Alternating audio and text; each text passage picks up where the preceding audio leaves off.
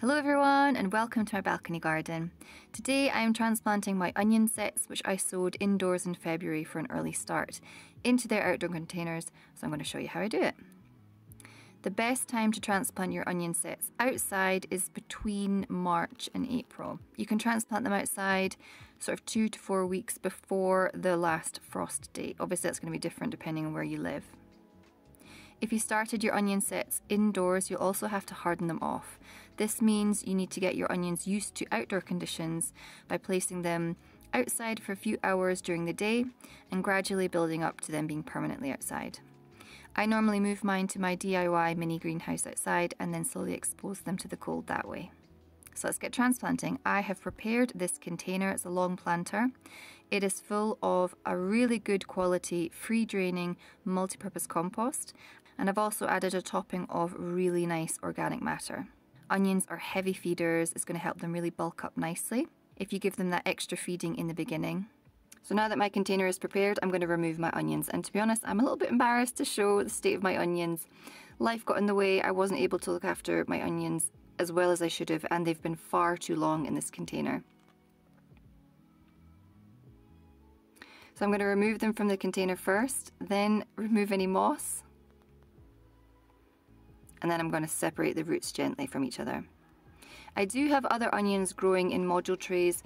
They're actually probably easier to handle. On the other hand, I did leave the onions far too long in this container, so it does work. And it still would grow in a container like this. Discard any mushy onion sets or any with signs of mould. I plant my onion sets on a zigzag. Anything I grow in these thin planters I always plant on a zigzag. I do it with my lettuce varieties as well. This is to maximise space, which is my quest in this balcony garden. And I'm planting them around 15 centimetres apart. I'm planting them as they were in the container, so half submerged. If I was sowing the sets directly, I would plant them much deeper, just with the tip of the onion set peeking out. But this way has always worked for me.